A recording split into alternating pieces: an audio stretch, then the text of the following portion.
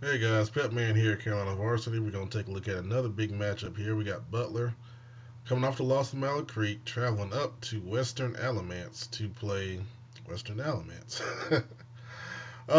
Keys for victory in this game, I think for Butler, there is a receiver for Western Alamance by the name of Jake Christman, had 9 catches for 86 yards and 2 touchdowns. I think that's the guy you got to stop in the passing game. The quarterback his last name Daniels. He's a junior. He was 15 and 20 last week for 208 yards and 2 touchdowns.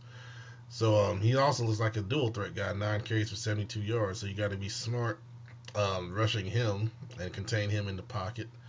Um, Key for Western Alamance, Butler's going to be very upset. They're going to, be mad that they let the opportunity to beat Mallard Creek kind of slip away a little bit. Probably felt like they should have played better in some facets of that game. Western Alamance is a smaller school than Butler. Butler's going to be, I think, stronger in a lot of places, more talented. Um, so Western Alamance has to execute with precision on both sides of the ball when you're in that kind of situation. And then you got to force turnovers.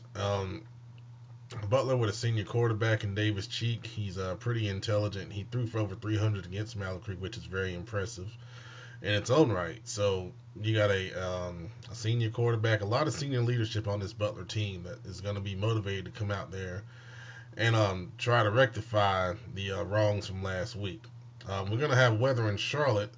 Western Alamance is not too far away, so we're probably going to have that affected up there also, which I don't know if that really gives Western Alamance a huge advantage because it seems to be like they're more of a spread kind of team themselves. So Western Alamance is 2-0. They kind of beat down the two guys they played in Cummings and Southern Alamance, but this is a big step up for them, and it's gonna be a really big challenge here.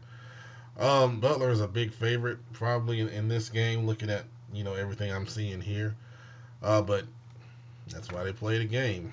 Someone mentioned that in a rainstorm last year, Butler lost to East Meck, but Western Alamance is a little bit different build than East Meck is. So, um, it should be a good game to watch if you're a Butler fan. Western Alamance people, if you differ, please let me know. I'm always open to hearing other sides of the story. But travel safe if you're going to this one, and I appreciate you watching. Thanks a lot.